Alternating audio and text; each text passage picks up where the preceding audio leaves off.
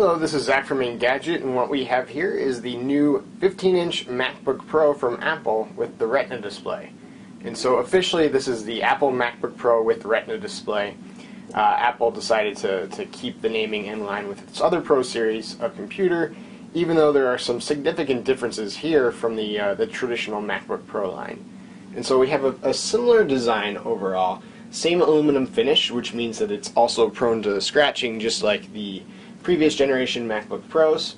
And so you're going to want to put a case on the bottom and top if you really want to protect your computer from scratching. We've had this for a couple days now and haven't had any significant scratches yet, but we've been very, very careful with it.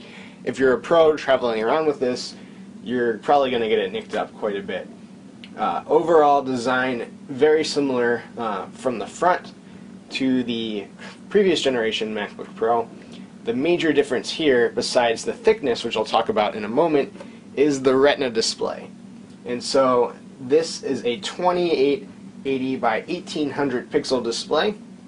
It is 15.4 inches, just like the previous MacBook Pro, but that resolution has been stepped up significantly. And so we can't actually select 2880 by 1800 pixels in the settings here. I'll go over to the display settings to show you here. You can either do the best for Retina display, or you can scale it. And so you can scale all the way up to more space, as Apple is calling it, and that gives us a resolution of 1920 by 1200. So we can go ahead there. You have quite a bit more real estate to work with on the desktop, although it's clearly not 2800 or 2880 by 1800 pixels.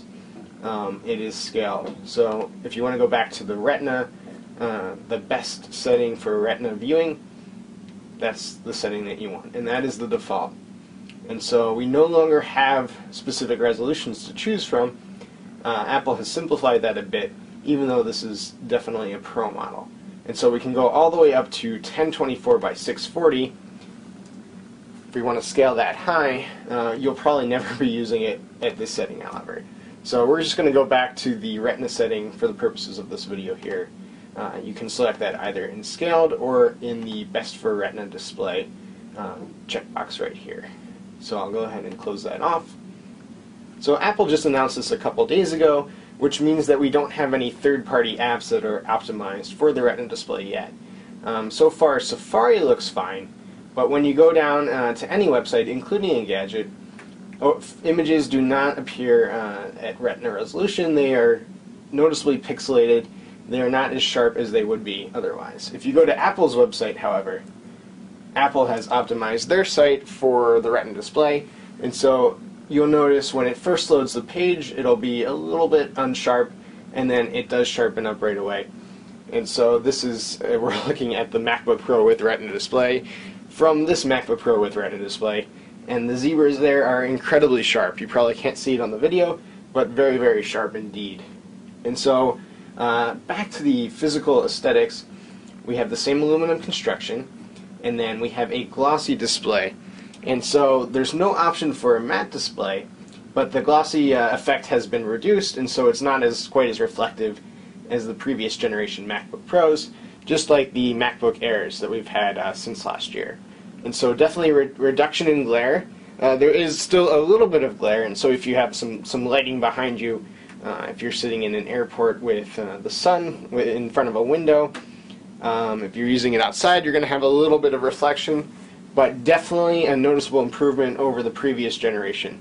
Unfortunately, there is no matte option though, so what you see is what you get right here. So this is a 15.4 inch display, and with that Retina resolution, that gives us a pixel density of 220 pixels per inch. And so comparing that to the iPad, which is 264 pixels per inch, and the iPhone 4S, which is 326, it's obviously not quite as dense as those devices, but sitting at a distance that you would normally use a laptop, which would be about from here, you can definitely not make out individual pixels. If you get right up against the screen, then you can see pixels, but using it at a normal distance, you have a very clear image, no individual pixels in sight. Now this is the base configuration that we have here. It's powered by a Ivy Bridge chipset, 2.3 GHz quad-core Intel Core i7.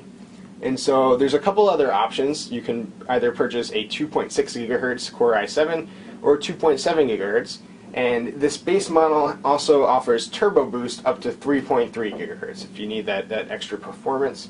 The base model includes 8 gigabytes of RAM, and the RAM is soldered to the logic board, and so you won't be swapping in additional RAM later. You can get up to 16 gigs, but you need to purchase that with the notebook, and so you have to opt for that before you check out. If you want 16 gigs, now is the time to get it. We also have a 256 gigabyte SSD in here, also soldered to the logic board, and so if you need more storage, that's something that you're going to need to buy when you purchase the computer. You can either get 256, 512 gigabytes, or 768 gigabytes. The 512 option comes with the higher configuration. We do have dual Thunderbolt ports right here on the left side of the computer, as you can see right down here, 1 and 2. And so you can connect devices through there. We also have dual USB 3.0 ports, and so there's one on the left side and then one on the other side. While I'm over here, I'm going to go over the ports a little bit though. We have a new MagSafe 2 connector. So because of the thickness of the computer, it's just 0.71 inches thick. The previous MagSafe adapter could not fit in this thin of a profile, and so Apple replaced the MagSafe adapter with the MagSafe 2. And so very similar in principle, but in execution it's quite a bit different. It's wider and thinner, which means that if you had a MagSafe adapter, you're going to have to buy a $10 connector from Apple that will fit your previous MagSafe adapter into the MacBook Pro. And that also applies to Thunderbolt displays or any of Apple's previous cinema displays that have the built-in power connector. They won't have the MagSafe 2. And so we also have a headphone port over there. Up here, I'll tilt the computer a little bit towards the camera so that you can see. We have 2 speakers, and so there are stereo speakers right here, left and right, just like on the previous generation MacBook Pro. Performance is quite a bit better though. You can fill a small room with the sound from these speakers, although professionals will probably be using these with headphones, especially while editing video. If you do need to make a presentation, a slideshow presentation, or video for clients, that type of thing, these speakers should definitely suffice. On the graphics front, we have integrated Intel HD Graphics 4000, and then there is also Kepler-based discrete NVIDIA GeForce GT 650M graphics. And so if you're a gamer, you'll be quite happy with this system. We were doing a little bit of gaming during our review, and no issues at all. The only issue that we did see is that the bottom of the device can tend to warm up quite a bit. And so if you are a gamer, if you're doing quite a bit of video editing, just be prepared for a warm bottom case. It's not ideal, obviously, but if you're doing just basic web use, email, even a little bit of Photoshop, it shouldn't be an issue.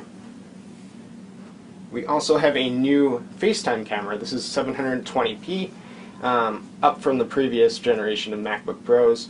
So we did do a little bit of FaceTime earlier, and it looks like a noticeable improvement. We didn't get 720p because we were chatting with someone that was on a Wi-Fi network with limited bandwidth, but it did look definitely noticeably improved.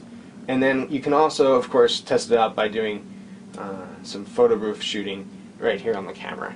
And so, no objections there. It's great to have 720p for the FaceTime camera if you do any video chatting with your MacBook Pro. And so, from a weight perspective, this is 4.46 pounds, and so it's noticeably heavier than we were expecting. This is definitely not the 15-inch MacBook Air that may have been rumored. This is definitely a Pro model. It's about a pound lighter than the previous generation MacBook Pro. It's also a pound and a half heavier than the MacBook Air.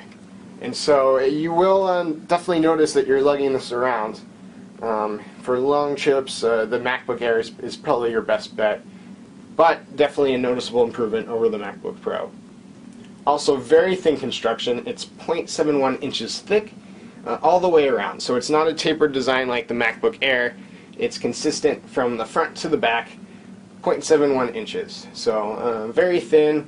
The display is also very thin as well. And so when closing this, it is, even closed, it's thinner than just the bottom portion of the previous generation MacBook Air. Now we also have 802.11a, B, G, and N Wi-Fi on board. There's no 802.11ac, so Apple is not future-proofing this MacBook Pro. If you do want fast connectivity, you're going to need to use a Thunderbolt to Ethernet to Gigabit Ethernet adapter. There is no longer a dedicated Ethernet port, and so if you need fast connectivity, you're not going to get it over Wi-Fi, and you are not going to go get it with a built-in Ethernet connector. You're going to have to buy that adapter from Apple. But with two Thunderbolt ports, you don't have to worry about using up the system's entire connectivity just to connect to a wired network. Another reason Apple was able to achieve such a thin design is because we no longer have the slot-loading SuperDrive that was on the right side of the computer. We have an SD card slot right there, just like on the MacBook Air, but there is definitely no optical drive over here. And so in addition to slimming the device, it also gave Apple more room for some additional battery cells. And so we're able to get, Apple rated this at 7 hours. We were able to get almost 8 hours with this, 7 hours and 49 minutes during our battery test, which is not too shabby at all. So really no concerns on the battery life. Very impressive, especially for a notebook with such a thin design. So this is it. This is the 15-inch MacBook Pro with Retina display.